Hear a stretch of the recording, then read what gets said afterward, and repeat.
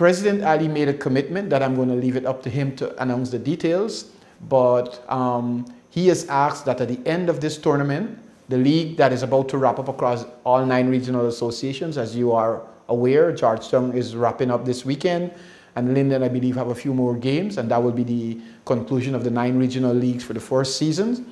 And the Elite League and other tournaments that are about to get kicked off pretty soon. He's asked us to identify a pool of 50 players that will be brought into intense preparation for our push towards 2026. And he will be announcing some specific incentives and support resource-wise and other areas of support that the government will be providing to that pool that we will identify. So this is just one opportunity to add some numbers to that pool.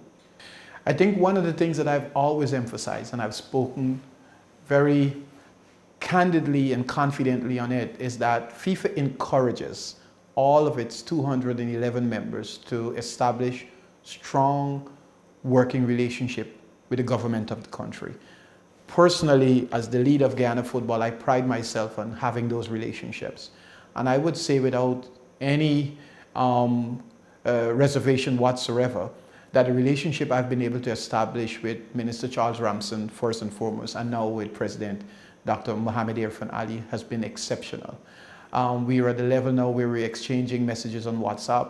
I can call and ask a question, they can call and ask a question. We're exploring different ideas. If there's a challenge, we are discussing it and trying to find solutions together.